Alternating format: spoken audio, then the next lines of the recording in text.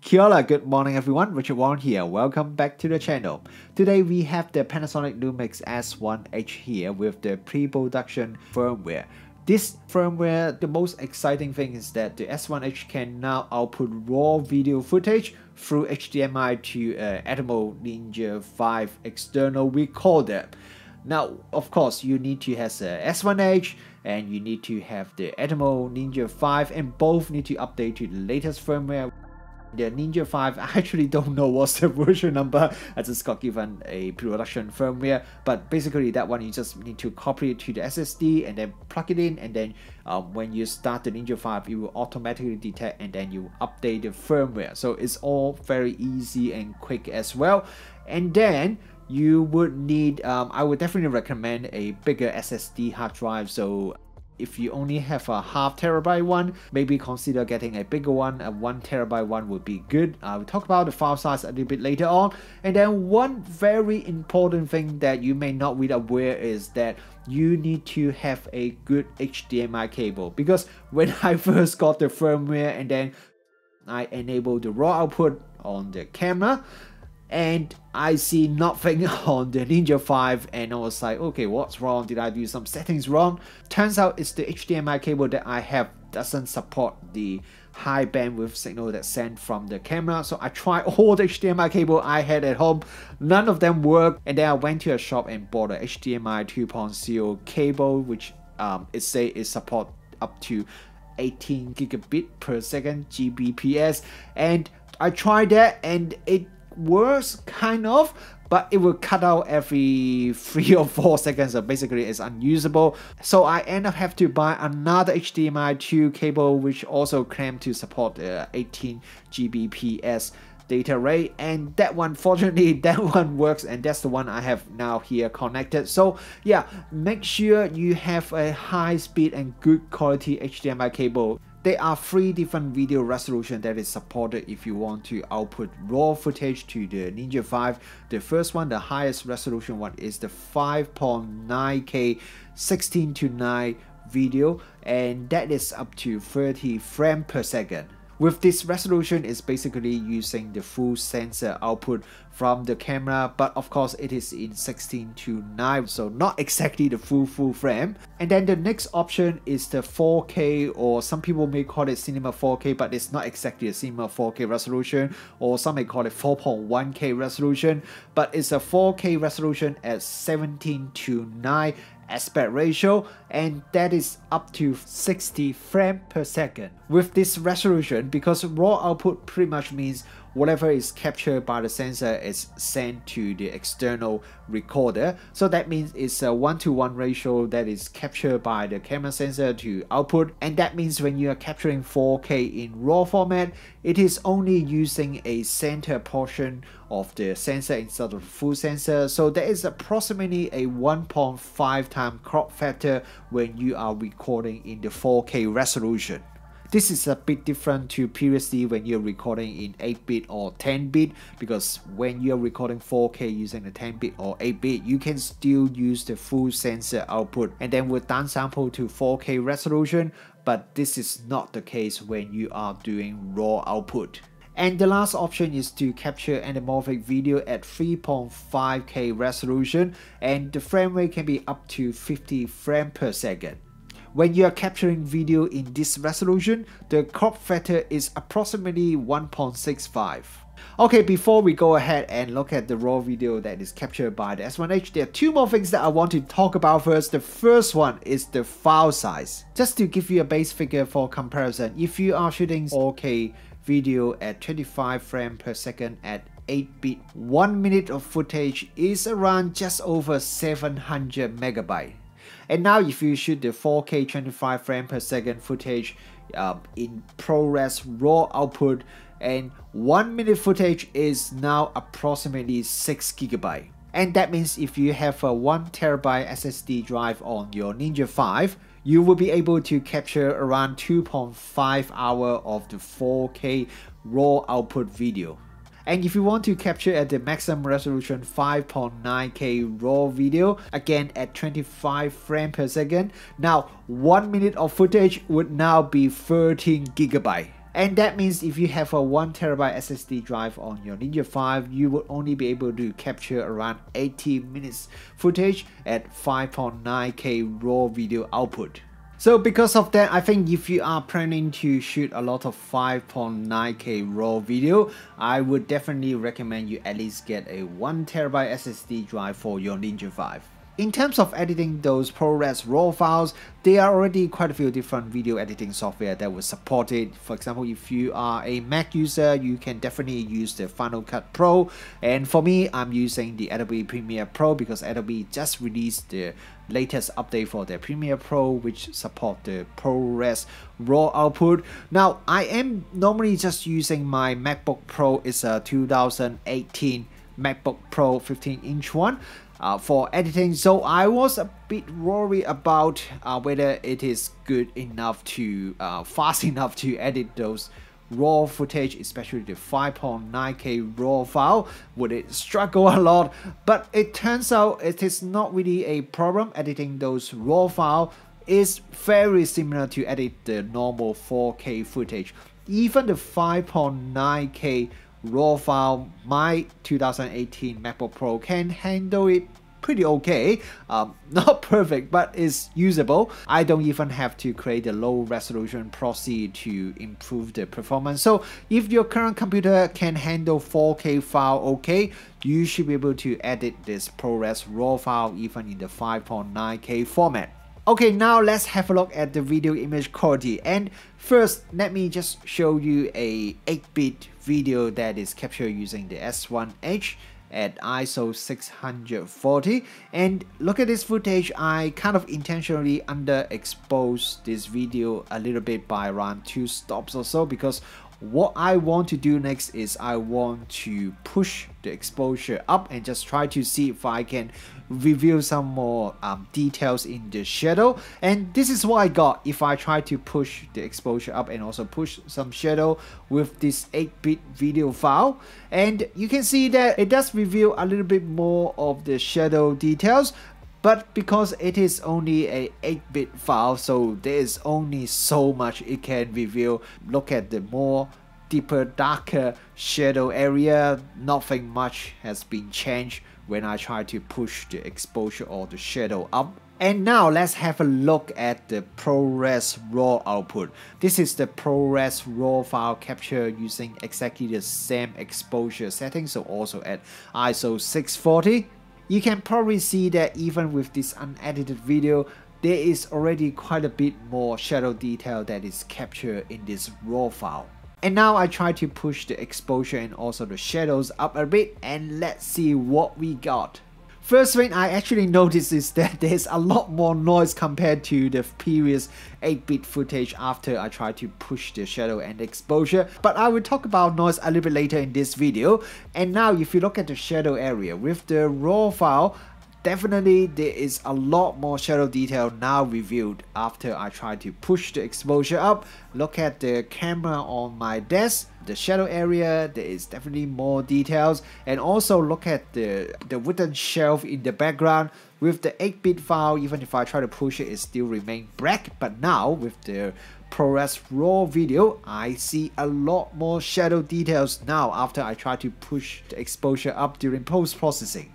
Okay, now the ProRes RAW output definitely looks pretty good, but what about compare it with the 10-bit vlog footage that you can previously already capture using the S1H? And now, okay, let's look at it side by side comparison. So similar kind of adjustment is applied to both footage. And first thing you may notice is the dynamic range seems to be pretty much exactly the same, and that is exactly as expected. With the RAW output, it does not actually extend the dynamic range, it remains exactly the same as if you compare it with the 10-bit vlog output. So this is one misconception that a lot of people may have. They thought the RAW output would give you more dynamic range when you compare to the previous 10-bit output. That is not the case. And the second thing you may notice is that the 10-bit output actually has a lot less noise compared to the RAW output. It seems to be very similar to what we saw before, the 8-bit output. When we push it, it has less noise than the RAW output, so this is the same for the 10-bit. And the reason is because all the 8-bit or 10-bit output, they are all being processed by the camera. So quite a few steps have already been applied because the video is saved to the file. For example, we have the chroma subsampling, we have the noise reduction, and that's why the output footage that you see from the 10-bit or the 8-bit output looks cleaner than the RAW output, which has no noise reduction applied. And let's have a look at another comparison footage. Both files capture using exactly the same exposure settings. So set the ISO to 12,800, pretty high ISO. So the top half is the 10-bit output while the bottom half is the RAW output. And once again, you can see that the 10-bit output has less noise than the RAW output. But now, if you zoom into the image and look at it a bit closer, and you will notice that the 10-bit output actually looks quite a bit softer compared to the RAW output, and that is also because of the noise reduction. When you apply noise reduction, then you would be giving up a bit of the finer small details and also the sharpness. And because the RAW output has no noise reduction applied, so it can retain all the sharpness and fine details, but of course the output footage is more noisy.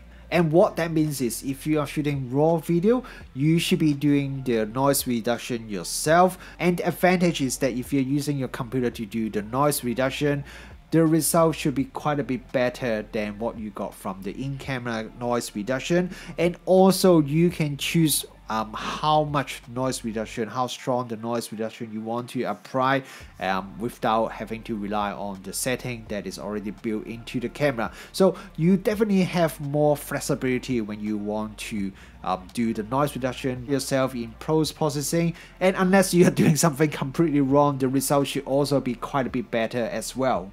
But this is not the only advantage you have when you're shooting RAW video. Now let's look at another example. So look at my desk and this area, zoom into this area. Look at the highlight. The highlight is quite well exposed. It's not clipping, it's not overexposed at all. And now if I apply some really crazy curve to it and I just try to increase the contrast of the desk area, especially those highlight area, and this is what I got if I try to do that with the 10-bit output.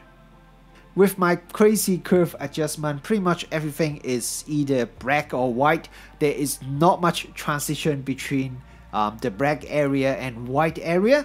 And now if you look at the result I got from the ProRes RAW output, if I apply the similar kind of curve to it, and this is what I got. And you can see there is quite a bit more details between the black and the white area. For example, if you look at the bottom right area of my desk, you can see the ProRes RAW output. There is a lot more details that I managed to retain with my crazy curve applied. And when you look at the 10-bit output, there's pretty much nothing between the black and white. And the reason is because with the raw file, it's a 12-bit output. Compared with the 10-bit output, there is a lot more information captured. So when you try to do some crazy processing, then you can see the difference. So that is definitely pretty impressive, because even with the 10-bit output, it already gives you a lot of flexibility when you want to do some more extreme editing. But in comparison, the 12-bit output definitely gives you another step or another 2 steps more in terms of flexibility. And another thing I noticed when I was comparing the 10-bit output and the raw output is the raw output doesn't have any of the lens profile correction applied. For example, the distortion.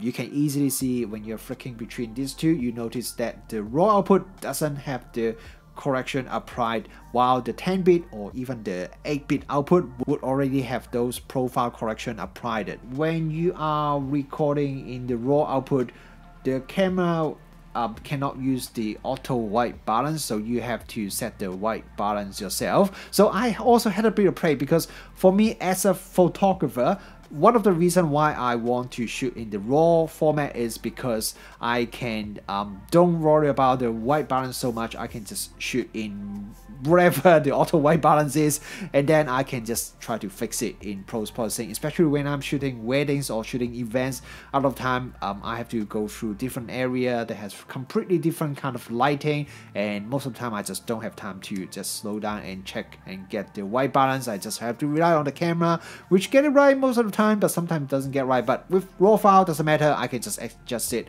and fix it in post-processing. So I try to see if I can do the same thing with the ProRes RAW output. So I shot a footage first. I set it to the lowest color temperature that I can set on the S1H, which is 2500 Kelvin. And then this is the footage I got. And then I shot another footage and I set it to the extreme opposite end, which is the 10,000K, which is the highest, warmest white balance that I can set on the S1H. So these are two side-by-side footage that I shot at the different white balance setting, and I try to then adjust one of the clip and see if I can make it to match the other one, just like what I should be able to do if this is a raw photo file.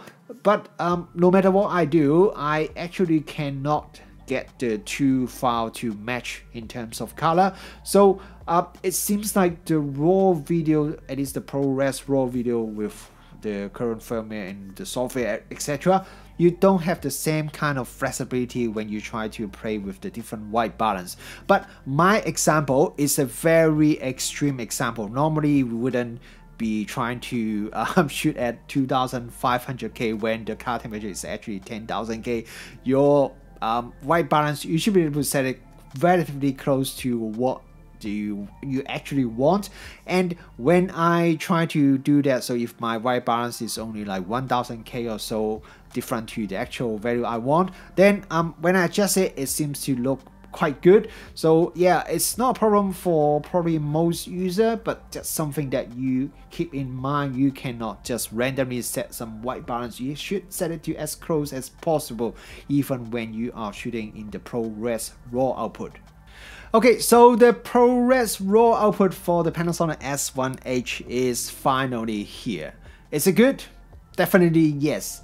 The 5.9K RAW output footage looks absolutely amazing, and also it gives you a lot more flexibility in post-processing, even when you compare to the 10-bit output. And what I also really like is editing those files on your computer during the post-processing.